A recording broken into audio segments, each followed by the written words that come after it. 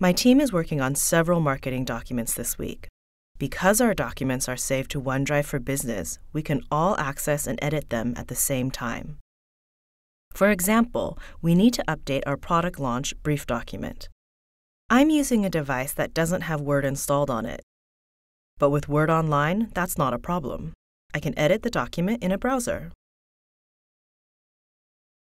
And here it is, ready for editing. It looks like Garth, one of my teammates, has just started working. And now Molly is working on it. With 3 of us working on the document together, we'll be able to get the updates in quickly.